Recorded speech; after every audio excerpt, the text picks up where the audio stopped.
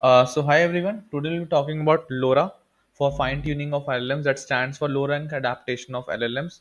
So basically, LoRA has been creating quite a buzz recently because it makes your training super fast and also it uses lesser number of computational resources. So what is happening, Lo? Let's try to understand.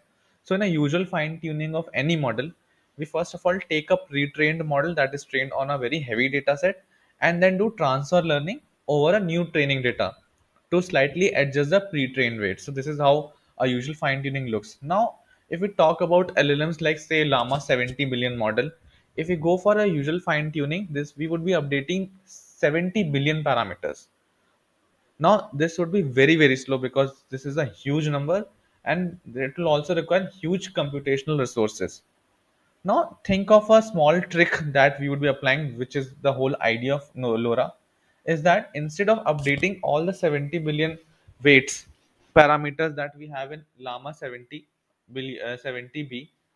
we freeze these base weights and create a separate update matrix. So let's try to understand the whole idea. Assume that Llama 70 billion has a weight matrix of the shape n cross m. Right. Now we create new set of update weight matrix, which has nothing to do with the actual weights of llama, such that they are UA and UB, where U stands for update A and update B, with the dimensions n cross K and K cross M, where K is very small. So if you remember matrix factorization, what we are doing is that in matrix factorization, what we do, if we have very big matrix n cross M, we break it into two parts, n cross K and K cross M, which eventually results into n cross M if we go for matrix multiplication. So this is the whole idea of LoRa also. So what we are doing is that instead of updating the actual weights, we are creating two separate metrics UA and UB of the dimension nk and km, such that once we matrix multiply them, we get the same dimension as of the actual weight matrix. Now, instead of updating the 70 billion n cross m weights matrix, we would be updating U and UB for any updates while training, and eventually use it alongside the pre-trained weights for the specific task, and we will be calling it as fine tuning. Now, if you are still confused, we'll take a step back and how weight updation works. So if you look at this particular equation, usually what happens is that we have an output equals to input into the machine learning model cross weights plus bias, right? This is how usually machine learning works. We have a set of weights for every model. We multiply the inputs and then eventually add bias and get our output. Now, as we train the model, we start off with the initial weights, that is W, and eventually once we are trained the model to, let's say, 100 epochs, the weights become WU, that is the updated weights. But if you look closely, the updated weights are nothing but W plus delta W, where we have added or subtracted some values to the initial value of W that we started off with. So the final equation becomes Y equals to X. The input, you can say, I have written M, W plus bias.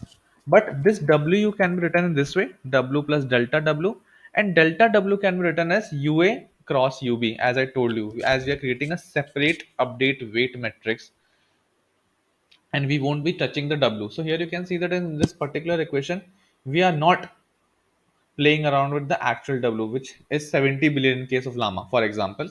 But we would be updating just the UA and UB and then eventually fine tuning the model in this way. Now you might be thinking ki how it is useful, what computation it will save. It saves a lot. Just see this particular mathematics that I did. So assume that Llama 70 billion model has a weight matrix of the shape 7 lakh into 10 lakh metric into 10 lakh the dimensions, hence leading up to 70 billion updates, right? Because eventually you would be updating all the values.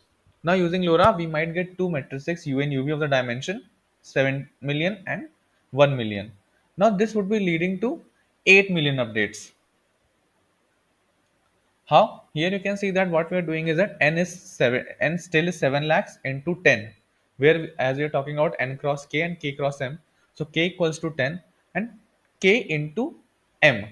K is 10 and m is 1 lakh. So eventually here we would be having 70 million updates, here we would be having 1 million updates, a total of 8 million updates instead of 70 billion updates. So hence the reduction of 99.9998857 percentage in terms of updates. So that's a huge computational save, and hence LoRa is very fast also.